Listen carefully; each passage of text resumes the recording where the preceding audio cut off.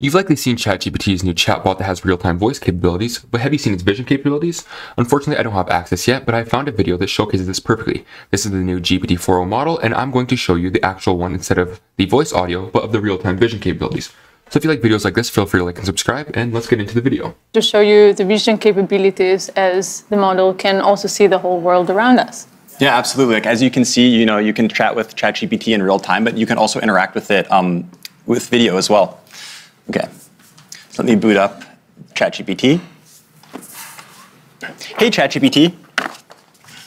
Hello there. How's it going? It's going really well. Today, I'd really like your help solving a math problem. I'm all ears. What math problem can I help you tackle today? So I'm going to write down a linear equation on a sheet of paper, and I'll show you. And then I'd love your help working me through it. But importantly, don't tell me the solution. Just help give me hints along the way. Got it. Okay, I see it. No, I didn't show you yet. Just give me help along the way. 1 second. Whoops, I got too excited. I'm ready when you are.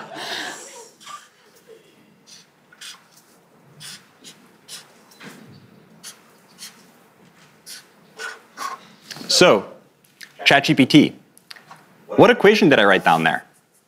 Ah, I see it now. You wrote down 3x plus 1 equals 4. Yep, exactly. So what's the first step I should take to try to solve this? The first step is to get all the terms with x on one side and the constants on the other side. So what do you think we should do with that plus 1?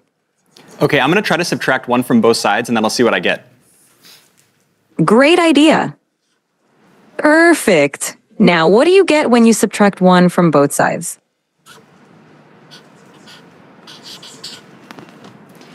Okay, so ChatGPT, this is what I ended up with. How does this look? Spot on. Now you've isolated the term with x on one side, and it looks like 3x equal 3. What do you think we should do next to solve for x? I'm not sure. Can you give me another hint? Of course. You have 3x, and you want to find the value of x. Think about what operation would undo multiplication. Is it subtraction? Close, but think of the opposite of multiplication, because 3x means 3 times x. Okay, I think it's division. Let me try to divide both sides by 3, and let me see what I get. Bingo! Go ahead and divide both sides by 3.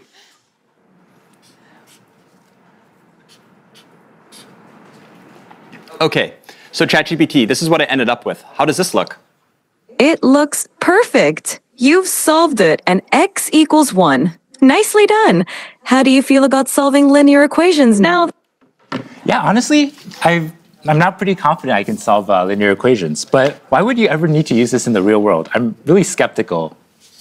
That's a fair question. Linear equations pop up in a lot of everyday situations, even if we don't realize it. For example, calculating expenses, planning travel, cooking, and even in business for profit and loss calculations.